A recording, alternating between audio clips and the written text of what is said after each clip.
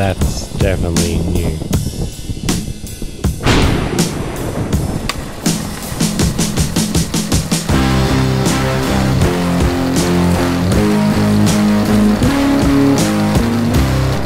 Hey, been a while. You've caught me at kind of a weird time, but I'm good, I promise. I'm in the middle of selling a lot of artwork, which is exciting and scary and admittedly kind of a big relief.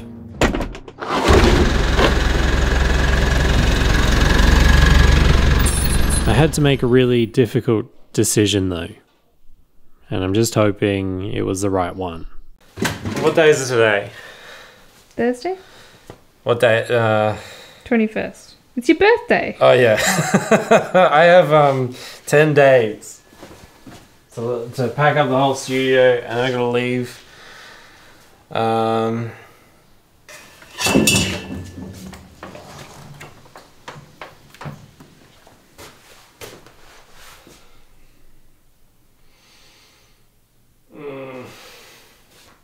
So if anyone wants to buy some art, I have a lot.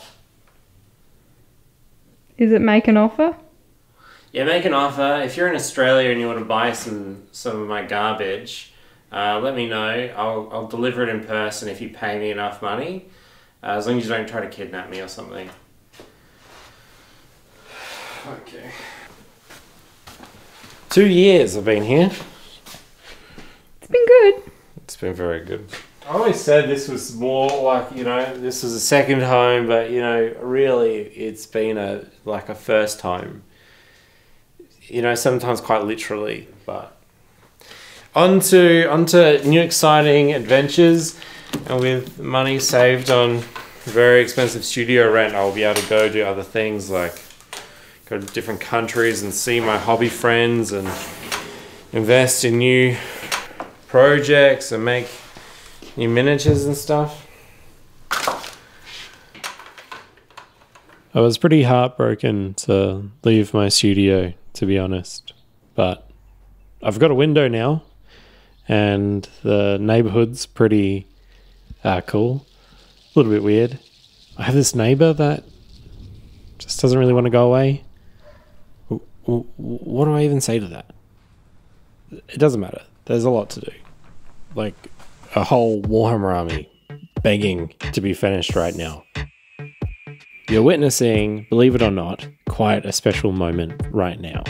This is the point where all the madness starts making sense. Where all the weird parts from all the different companies, all the points in time that they were made, all the different art directions and style all come together to make something cohesive. A little bit of paint makes all the difference. The reason why my Warhammer army is so weird is because it's inspired by Realm of Chaos, which is a very particular point in time, a very special point in time in the entirety of the game's history, where the art really had no cohesion and the models were bizarre.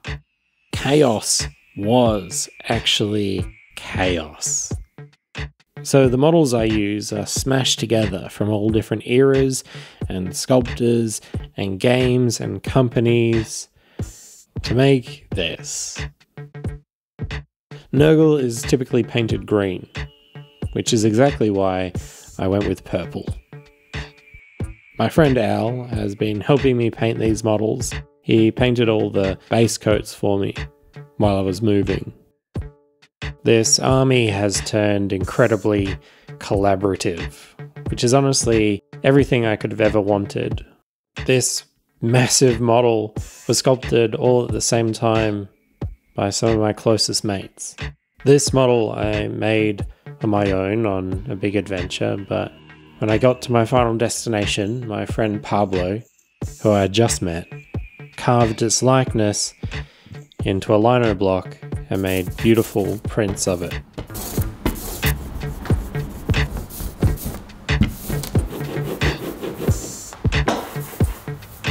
This was one of the highest honours anyone could ever have.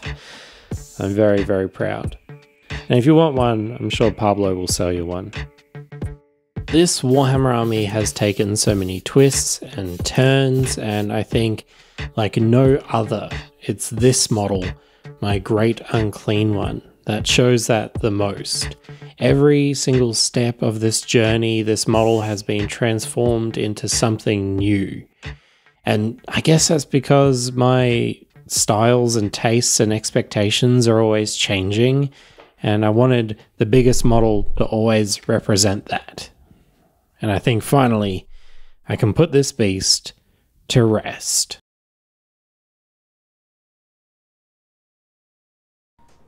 I painted these models with acrylics, and then on top of that, oil paints. I really love oil paints. I don't love how long they take to dry. It's going to be like 2 or 3 days until I can work on these again. In the meantime, perhaps this is a good opportunity to get my life together.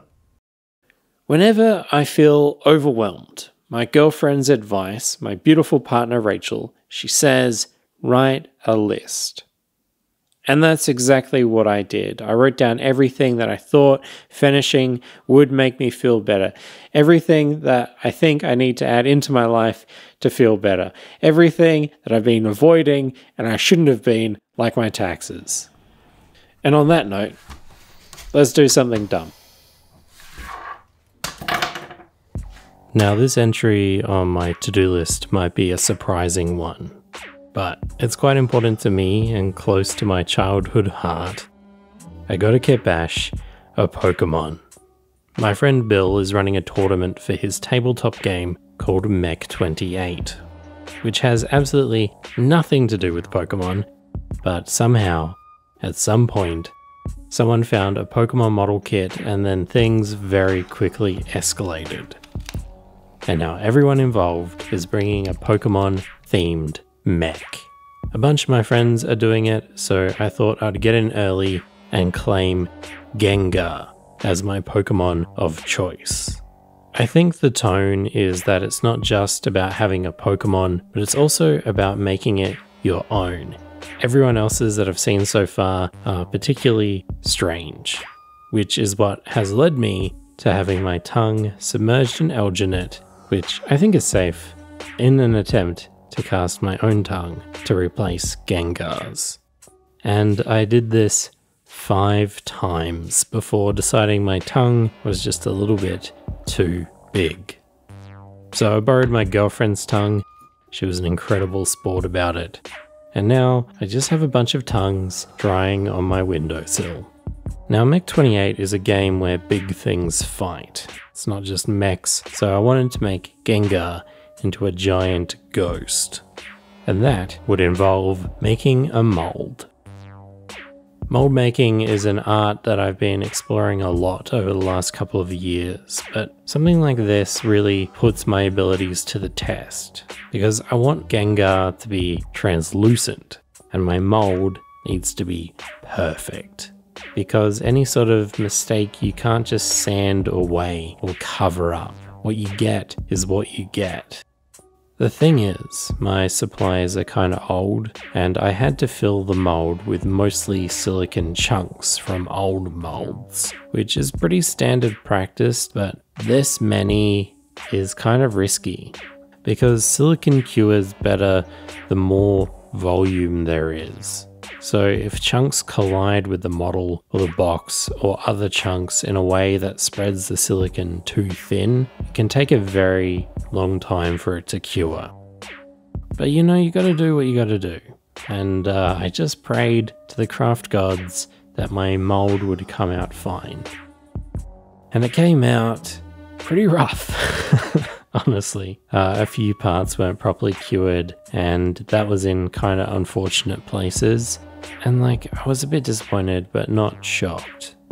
But man, was I really hoping for a blessing. And hesitantly, after looking at my bank account, I ordered more materials to try again. I was so close. How could I not? And I clicked that order button, and I thought about how long it's going to take to get here. And I thought, nah, there's no way. I'm so close, too close to wait. Let's just turn this boat around. And so I kept going. Let's use paint. Let's use glazes. Let's use the clear parts of the model that worked. What if I spray this stuff on it? I could try anything now. I was just going to throw this away. And man, I'm telling you, I'm looking at it now. I'm so glad I continued. You know, sometimes the way things turn out isn't always exactly how it was going to be in your head. And I think that's okay. And I reckon I would have got there eventually. But, you know, I can save that for another project. Maybe it's good just to see things through, roll with the punches. Because I definitely learned a lot. Sometimes I think failure can be a blessing. And you know, that idea is like kind of applicable to a lot of things in my life at the moment. You know, moving out of my studio kind of felt like a bit of a failure. But you know, I've moved into this new little workshop now, which I love with all my heart, and it you know, the limitations of the space and stuff, they also kind of feel inspiring. Anyway, Gengar's gonna come kick your ass at the poker tournament, so watch out.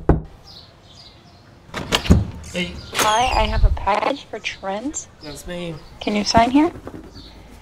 Thank you.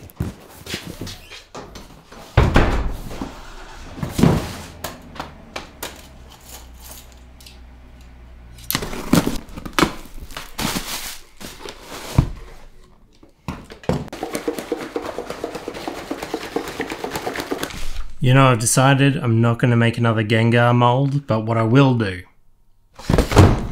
See, my plan is to get to Adepticon, which, honestly, I have no idea how I'm going to do that yet. But when I get there, I'm going to need miniatures, because that's the best way to meet people. Cool miniatures. In this mold box is a pretty peculiar miniature. I wanted to make it in metal, but it was going to cost too much money, so it sort of sat in the pile of shame until today.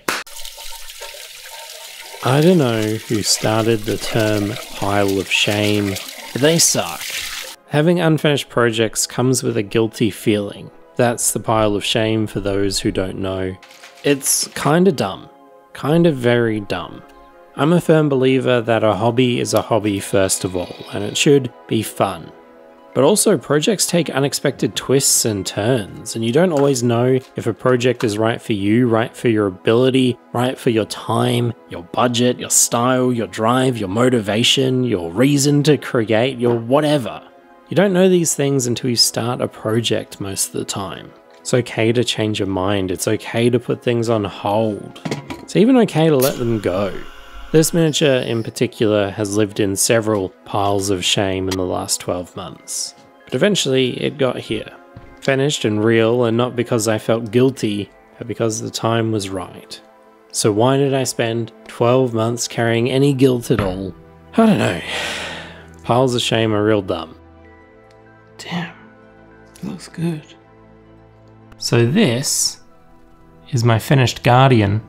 I don't know what he guardians, but he's covered in doodles, and this face is inspired by like old buildings, like those ornaments on old buildings. He sat in a pile of shame because he actually started from this miniature. This is an unreleased Miscast miniature from Tina Fieldling, and I remixed it digitally and turned it into this.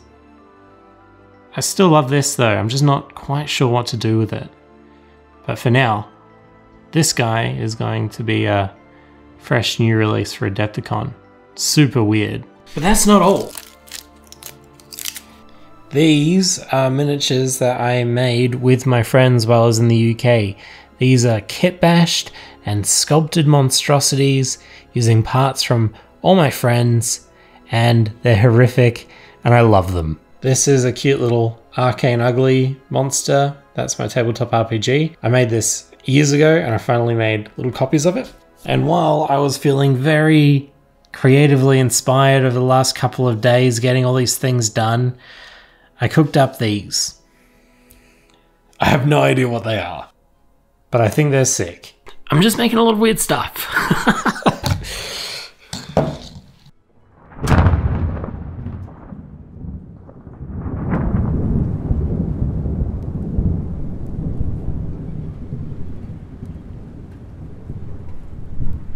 I've really felt like something important in my life has been missing, and that's socializing. but I kind of isolated myself when I felt really, really stressed. And it was really not very good for me. So as a compromise to myself, I started hanging out on like online crafting groups, crafting with other people and just hanging out. Now it's something I can't do without. And I really want to thank all those people that hung out with me when it was really, really tough. And also, I've been so bloody productive. I got my Plants Nowhere to Be Found collector's editions done. I only made 6 of them. I don't even have a copy for myself because they cost a lot of money and time and resources, but they're like proper artifacts. Each one of them has so much individual love put into them, and I want to share them with you. Hopefully it might inspire you, but I would love to do something like this again in the future. I've also been fixing a bunch of stuff that's been neglected over the last couple of years, and I've been organizing my bits boxes and materials, all these things that you have to suddenly consider when your workspace shrinks down. But I feel really empowered in my space now. Like it feels like mine, like I'm growing into it. Anyway, I got another one of these calls in like an hour. So this segment is about making hard decisions. It's also the segment that I finally make one. So I just got word that I have an opportunity to share a table at Adepticon with another artist in order to sell miniatures. This is a really incredible opportunity. Getting a table at Adepticon is very, very rare. Adepticon is also on the other side of the world in a month, and I still don't know how I'm going to get there. But that's a later problem. Sometimes you've just got to act like you've got your shit together and then work it out. So I'm making the executive decision to order even more materials as though I know it's going to pay off. Okay, so picture this. One morning, you're scrolling through social media and every single miniature artist you follow, their miniatures, their heads have been replaced by yellow cubes. And this phenomenon happened to me and many other people because it turns out this was a coordinated event called Yellow Cube, ran by my friend Ben, Apocrypha Now. And this was some of the coolest stuff to experience, and it's happening again this year. And I'm ready. This is my cube, Cubipede. The idea behind Cubipede is that there's a void on the back of Cubipede, which is the same shape as the front of Cubipede, which means that multiple Cubipedes can join together to make a Cubipede. In order to do this, I need to mold and cast this miniature. And I was thinking, you know, this is a trap I've fallen into before. Project creep. Because this wasn't initially going to be a Cubipede. I was inspired by the beautiful nature outside initially when I was making this, but I wanted to push it further. And now I have a big job ahead of me. So I probably need to do something sensible right now. And I think that's cleaning out my void of miniatures. All my unreleased stuff, I should clean it out now. I'm gonna go do that.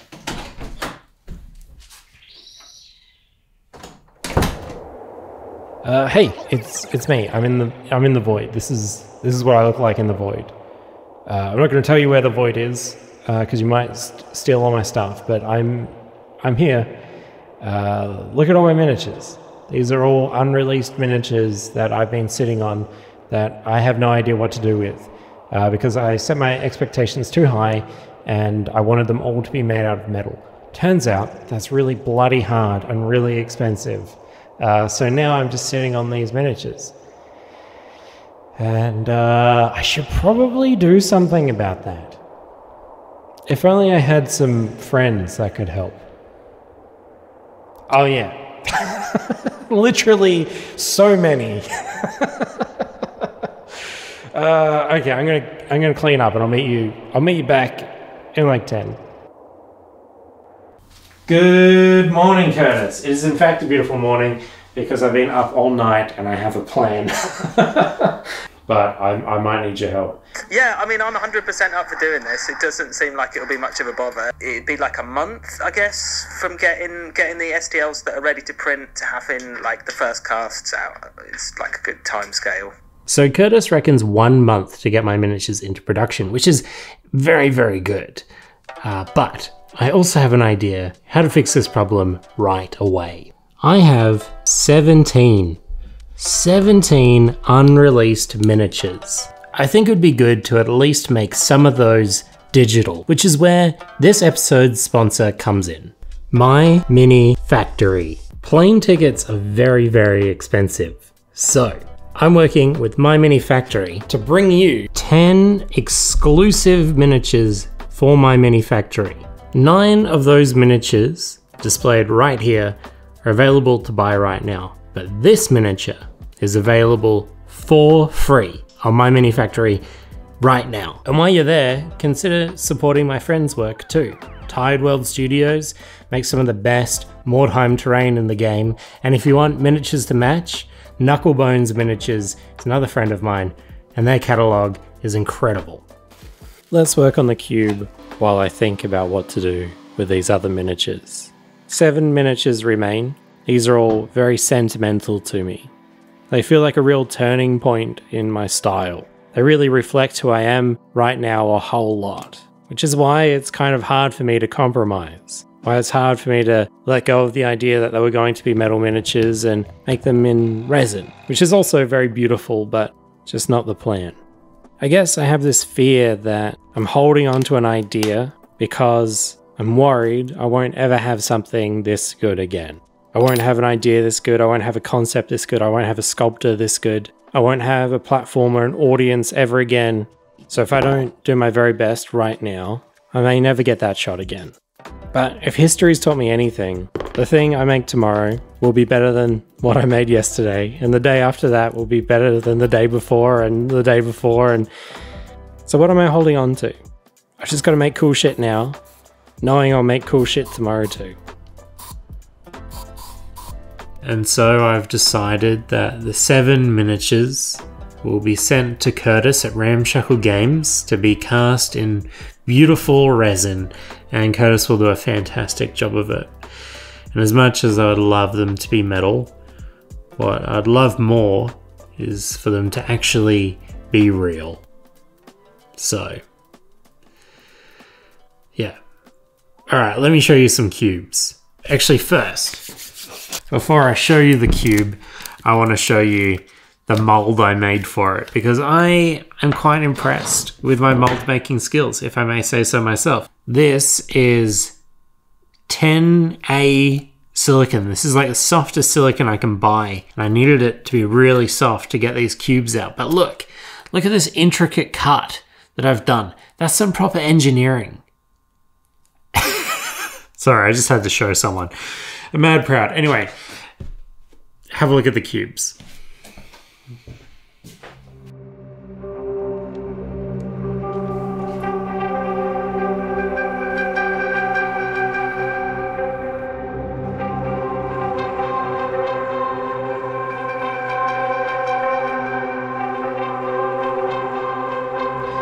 Well, I told you it'd be a couple of days until I'd be able to finish painting this army, but honestly, it's been a couple of weeks. But I definitely do feel like I have my life together, finally.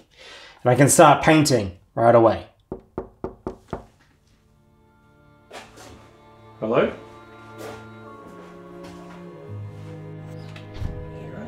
He's been benefit fate with the hustle Wallawi. As rush down Wallawi, you've no what a market. So from now on, from the cat walks. Your flash is here for that.